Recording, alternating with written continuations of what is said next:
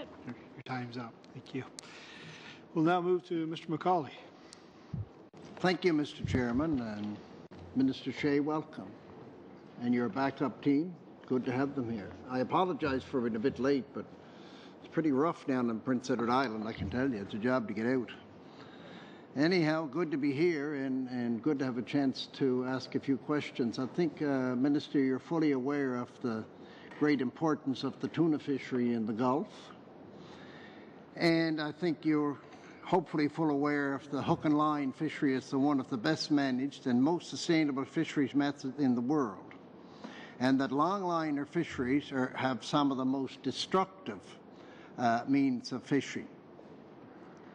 Now, are you considering an application to have an experimental longliner fishery in the Gulf? And if so, why? I'm not aware of one, but I don't know if someone in fisheries management can answer that. Not aware. We can check and see and get back if we're wrong about that, but that's... Thank you very much. That will relieve a lot of tuna fishing because the tuna fishery is so valuable.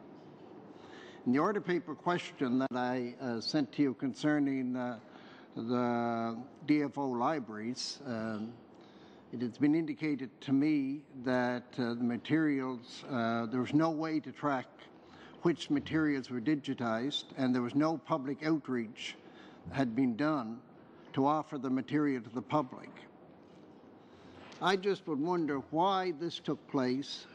There was material gathered for over 100 years that was valuable not to the walk-in people precisely, but to everybody, but very much the government scientists and the fishery scientists. Why did this happen? Well, I guess the library consolidation happened because, we have a walk-in client base of 5 to 12 people in the run of a year. So obviously, it's not the best use of taxpayers' funds. We have, everything that is in that library has been maintained. Will all be digitized because that's what people are asking for now. Many of the publications have been given to other partners who have collections, who have research collections. So this is responding to, I guess, the 21st century, the requests that we're getting for information. That's how people want their information now. They're not actually going to the library. So we've ensured that all of the material is maintained. It is will all be digitized, and will provide a better service to the public. Thank you, Minister. But your order paper letter to me indicated that your department had no way to track what was digitized and what was not. So how can we know what was saved and what was not saved? How do you know what material was saved and what material was not saved? What amount of time did the scientists have to evaluate this material and to know what should be saved? Because we all saw the dumpsters out and the material going, and a lot of people involved in the library system quite concerned about what was taking place. I'd just like you to elaborate on that if you could. Well, everything has been saved. Anything that has been disposed of would have been, 45 copies of the same magazine. You don't need to keep 45 copies of the same magazine. So everything has been saved, the originals of everything, and whether or not we have a list of everything that has been digitized, I'm sure that exists in different forms. Eventually, everything will be digitized. Well, the problem that I have is with a letter that I received from you that indicates quite clearly that DFO has no way to track which DFO library material has been digitized, and that no public outreach has been done to offer the material to the public. Was the letter right? Or are you, they don't know. I just can't understand how you could tell me in a letter that you do not know what's digitized, and then you're telling me that whatever should be digitized is digitized. Is the letter right? Everything will be digitized, yes. Everything will be digitized. Yes. So, in fact, we can only go by your word that it will be digitized. The letter that I received from you indicating that we do not know, just disregard. Well, I'm sure we know that it's all going to be digitized. Whether or not there was an itemized list of everything that has been digitized, I can't tell you that for sure. Well, my only concern is that the letter back tells me there's no way of tracking what has been and what has not been, but whatever, we've dealt enough with that. The Small Craft Harbours program has been continually cut. As you realize, it was over 200 million at one time, and 111 million in 2012 and 13, and now it's down to 94 million. And the DFO report on plans and priority forecast a budget of 92 million for 2016 and 17. This year's budget announcement of $40 million over 2 years on a cash basis. Can you give us any detail on how, when, and where this $40 million would be spent? How would you access it? Well, the $40 million, of course, is put in place to be spent over the next 2 years and to accelerate the work that needs to be done. So we take health and safety issues into account when making decisions on which harbours get priority. And the small craft harbour budget has not been cut. As a matter of fact, $20 million has been added to the base budget of small craft harbours. So, in fact, the $94 million is incorrect.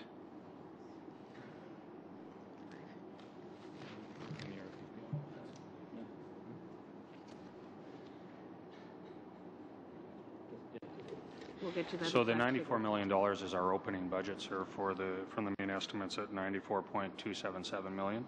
And on top of that, we will seek the budget increase that the minister referred to from budget 2014 in addition to that amount. What's the addition, sir? The $20 million per year for 2 years. So we'll get 20 on top of the 94.3. So per year it'd be around 100 million, and it was 111 last year. So my math, the new math I have, that'd be a cut in the budget. Well, maybe I'm adding wrong, but 94.3 plus 20 would put us up in the 114 range, and that would be in excess of the 111. I apologize. My math was wrong. Now, thank you very much, Madam Minister. There's great concern, of course, about habitat protection and what's going to be protected and what's not going to be protected. The DFO Fisheries Protection Program will face a $15 million cut over the next 2 years. And can you comment on and explain how these moves will be put in place? What will be cut? I'm going to refer this to Kevin Stringer. So there were indeed reductions associated with the strategic operation and review process. What we did, however, the legislation changed. The focus is on serious harm.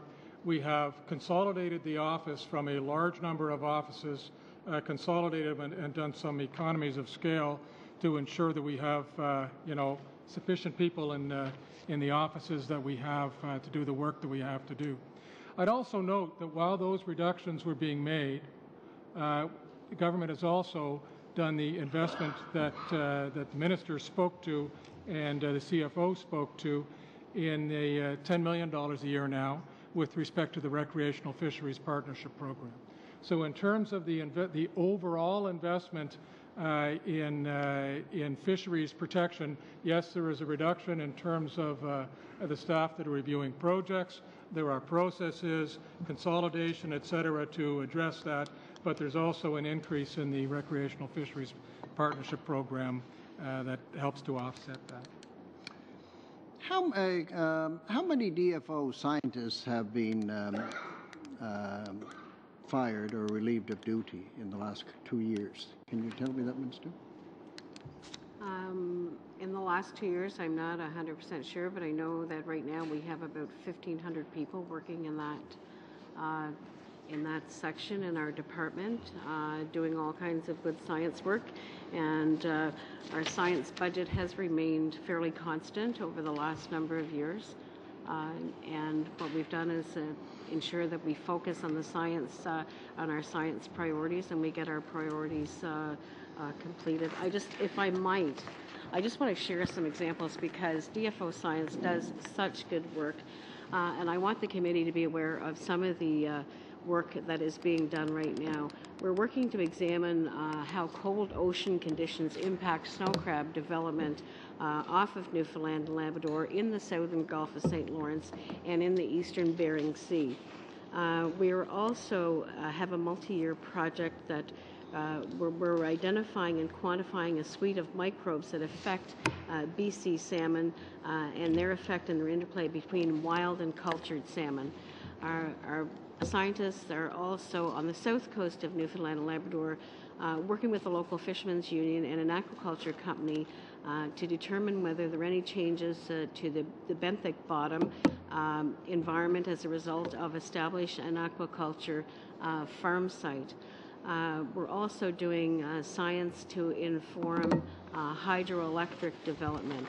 We're doing science on the narwhal summering aggregation. We're doing science, as we talked about, on the Asian carp. We're also doing science on the behavior of oil spills in the marine environment. And we're also doing science as well, and we're doing this on the northeast coast of Newfoundland and Labrador. We're doing science on meeting the challenge of climate change with small craft harbors.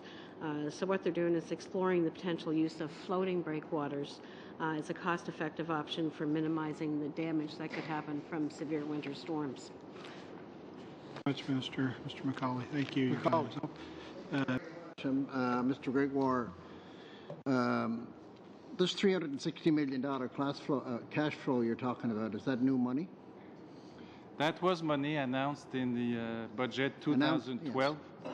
That's part of the $5.2 billion for fleet renewal that was announced. I'm just trying to get a handle on it. You have taken $36 million, near $37 million out of acquisition and $30.2 million per year, I guess, out of the extension program. Is that correct? No. The money, that $360 million is not A-based money. So it's B-based money. So it's given for a very specific project. So that $360 million is given to the Coast Guard for 10 years. But the cash flow that we had foresaw before the actual start of the budget is different than what we really need. So we just rebalance, if you want, our need and cash flow over the next 10 years. But we're going to use it all. You rebalance it with more or less money? The same amount of money. Same amount of money as you had a year ago? No, but it's $360 million. Yeah. Every year we had different amounts. It was not $36 million per year. It depended on the work we had to do on ship. For some ship, we have to replace the engines, we modernize the bridge, we change the galley, we modernize So basically, if I understand, not to interrupt you, but it's a working capital. What was needed would be there. What is needed is there, has been provided. As you're aware, we had the Atlantic lobster sustainability measures have been ended. And a number of fishermen are quite concerned at the end of that, at a time when the lobster fishery is going through quite a difficult time. I also understand that they have agreed to put 1 cent per pound from the fishermen into marketing. How will this be done? What role will the federal government have to play? The federal government has been involved in marketing previously. There is a precedent for this. I'd just like to add that attending some fisheries markets around the world, I see that the fish is not marketed very well at all. Like I attended a show in Shanghai.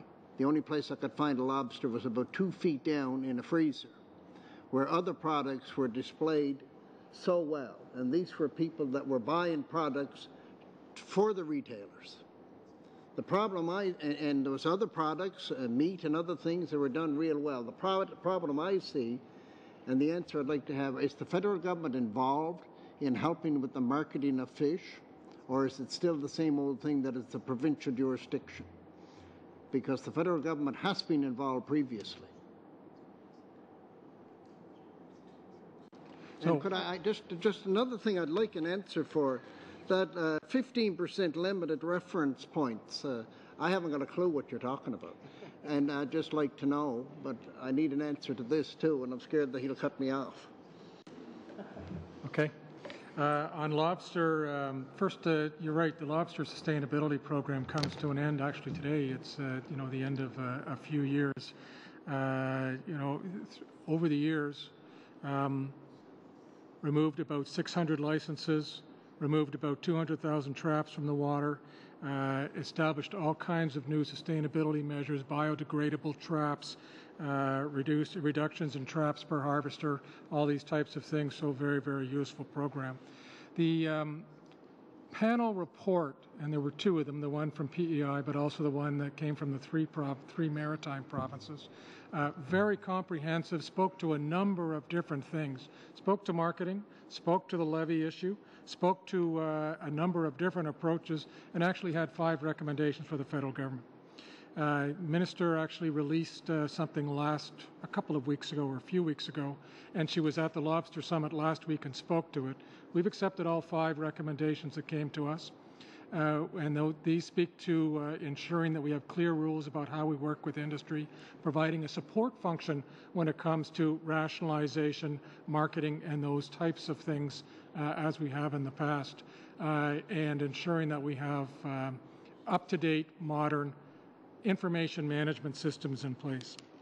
In terms of accepted those recommendations, have said at the Lobster Summit last week and in our statements generally that leadership needs to come from industry, but we will work with industry to make the change that needs to be done.